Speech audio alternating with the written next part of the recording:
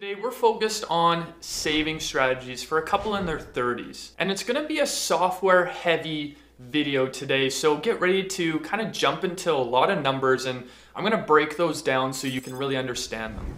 I'll be utilizing both our budget guide, which you can download below, as well as our planning software, and really combining the two of them and showing our planning process through this. The goal for today is to show you how savings can really maximize your retirement abilities and allow you to either retire earlier or to retire with more income when it actually comes to that point. You're not gonna wanna miss this one, so let's just jump right in. As I mentioned, today we're focused on our planning process, and I'm gonna show you what that looks like for a 30-year-old couple. So I'm gonna jump right into our budget tracker and show you what I think is actually a pretty healthy way to budget. Obviously, it's gonna vary from situation to situation, but it's gonna break down both their expenses as well as savings abilities. And then once we have those numbers, we're gonna translate that over to our software, where I'm gonna walk us through some different strategies we can utilize for savings to ensure that they're able to generate a really nice retirement starting point to be able to fund the rest of their lives. So let's create a solid strategy for this couple in their 30s looking to retire by 60. So today we're going to look at a couple who is living in Ontario, and their combined income is $110,000 for him and $66,000 for her, so a total income of $176,000 gross. Now we first need to look at where this couple is spending their money and dissect any concerns we can see, or kind of highlight any of the pros that we can see along the way. So as I mentioned there, you can see their salary, and that's the net portion of their salary when it comes to their income. This is again based off $110,000 for one individual and $66,000 for the other. So they have a household total monthly revenue, or totally net income, of $11,630. Now, based off of this, we're gonna break down into our budget tracker, which highlights a few different areas. And the first one is housing. So right off the start, you can see that their housing is actually budgeted higher than the average Canadian would be in this area. But we also need to look at the second part just directly below that, where they've actually combined their other debt payments or paid off those other debts in order to be able to afford more on their mortgage and more on housing expenses in general. So when it comes down to it, they've got a mortgage of $3,500 that they're paying per month, which accounts to 78% of this section.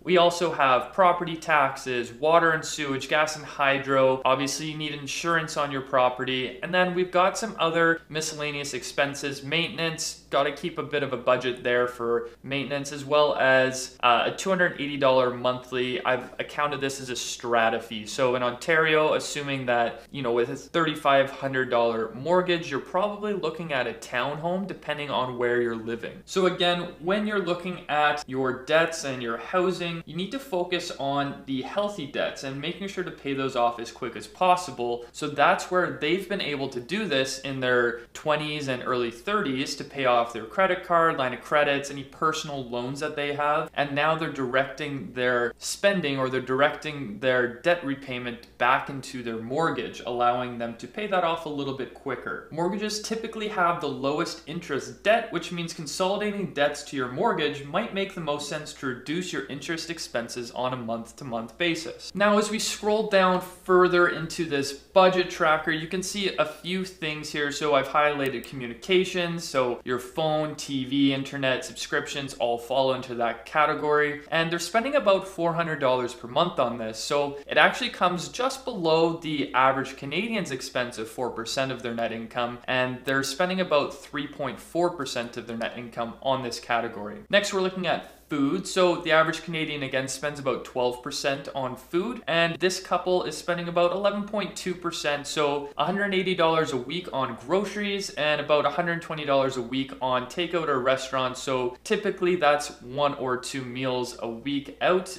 depending on where you're eating. Next, you can see is the transportation line. So this comes in the form of your car loan, your car insurance, gas and diesel expenses, and also make sure to have have just some funds set aside for maintenance on your vehicle. So that might be your oil changes or tire repairs or anything else that will fall under that section. It's always good to have a bit of funds set aside to be able to cover that in the case of an emergency. So it's healthy to have a secondary, almost savings account for this transportation maintenance expense. Furthermore, you can see that they've got funds set aside for recreation as well. So this couple is spending around $8,000 or about 1 to 2 trips per year on vacation or travel. And then they also have some club memberships due. That could just simply mean that they've got gym expenses or whatever type of physical recreation that they're into, have some expenses tied to that. And then as you travel further down the list, we have some miscellaneous expenses as well. You know, you've got your occasional clothing expenses, gifts and donations that might accumulate, might not be all in one month, but be spread out and consist to about $6,000 for the year. And then we also have some personal care, whether it's haircuts, you know, trips to the nail salon or anything like that would fall in that category there. And then the last piece there is they have a lot of insurance, which is honestly great to see at this point in your life, because you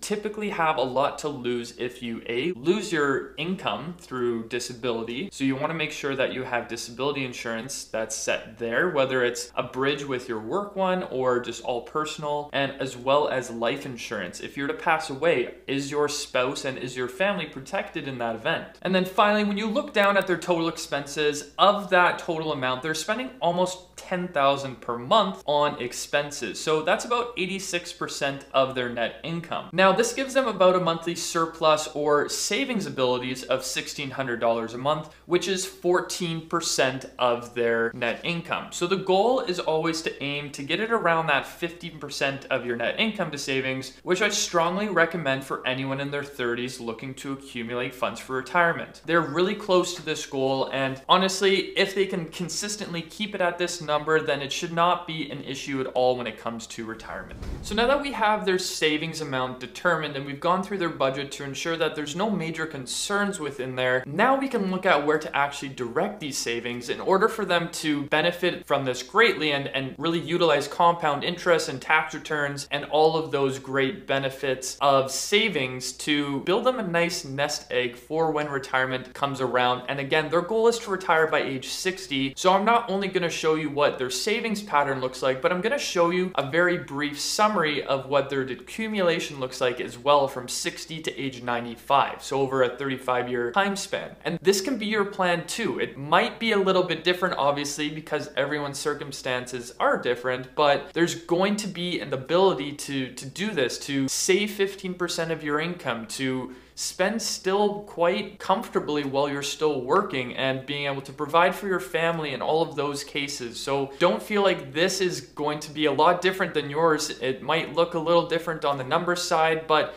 it's going to translate very similarly when it comes to a couple in their 30s looking to retire maybe in 25 years or so. So just some high level numbers for this couple. We have them owning a place that's valued at about $875,000. This is assuming, you know, if you're in Ontario, in, you know, the Greater Toronto area, or out in BC in Vancouver, we've got a townhome potentially.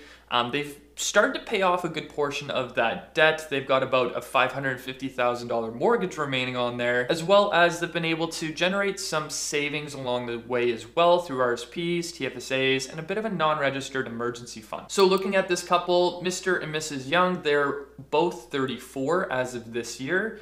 And currently they're spending around $78,000 after tax and after some of the other larger expenses which I've highlighted already. So since this couple is already homeowners, their next large goal is typically going to be building up their retirement savings. So we need to look at a couple things along with this. We also need to build up the emergency fund. We need to have a bucket for vacationing, and as well as assuming that they have kids, and RESP bucket as well. So those are going to be the 4 goals when creating a plan for a couple in their 30s. We want to focus on tax deduction abilities and really being able to maximize the amount of cash we can receive back on tax filings in year end. So for this couple, we're going to focus on saving more on Mr. Young's side because he has the higher income. So we're going to highlight a couple things here. First off, you can see by that 3rd column from the left that he's contributing to this spousal RSP account that is held by Mrs. Young. And so the reasoning for this is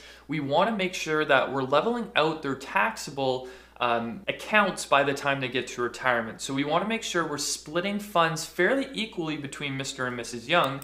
As you can see by that 3rd column from the left is the spousal RSP contribution, and over on the right side of your screen is you can see his personal RSP contributions being equal to that amount. So we're making sure that by the time that they reach retirement, they're going to have fairly similar RSP balances. Additionally, we want to make sure that we're continually paying into that emergency fund or saving into that emergency fund to allow them to make sure it's keeping up with their annual expenses, it's keeping up with inflation. So as they get older or as the years go by, inflation is going to, it's going to increase their overall annual expenses. Typically, income is indexed to this inflation number as well. So we're going to just constantly have some funds set aside into this emergency account to account for that in the need of, say Mr. Young gets let go and he needs to cover a few months of expenses before finding a new job. And then over on this side of the screen, we've got his RESP account set up for Junior, their son, which is just going to be an annual $2,500 contribution, which is then granted the CESG amount, allowing to create a bigger account than for Junior when he actually comes to university, and he's going to need to draw on that for his university degree. Now looking at Mrs. Young's side of the plan, we actually aren't going to do a whole lot of savings on her side. We're going to want to be using Mr. Young's savings or his ability to deposit into her spousal RSP as the majority of the savings. So we're going to focus on that, as well as we will again be depositing funds into that emergency account. So it is a joint account, meaning that not only looking at 2025, the 3rd line there, not only are we depositing $500 on Mrs. Young's side, we're also depositing $500 on Mr. Young's side for a total of $1,000 a year to that account. Now, as we go through the actual plan, that's going to remain fairly consistent throughout their accumulation phases. We're going to be focusing on dividing the savings between Mr. Young and Mrs. Young into the spousal versus RSP accounts. And that's going to ensure that they have fairly equal amount of RSPs or taxable accounts to withdraw from when they reach retirement. And then we're going to look at anything above and beyond that is going to be directed towards their TFSA to start building up those savings accounts that they can access on a tax-free basis. So all in all, that being said, as we scroll through their plan, they're spending $78,000 a year. That's going to slowly increase over time to $84,000 for the next period, $90,000 for that period thereafter. And then when it comes to retirement,